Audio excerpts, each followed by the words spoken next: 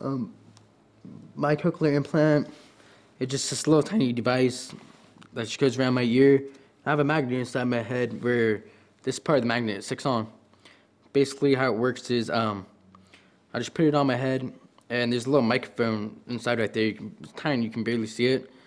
What happens is when someone speaks to me, the sound goes inside the microphone, and well, the box basically translates the sound, sends it down the wire to the magnet, which is connected to the magnet on my head, and the sound travels through that magnet into this magnet, and goes straight through some electrodes into my cochlears, which is where my nerves are that recognize the sounds, and just fits right on like this.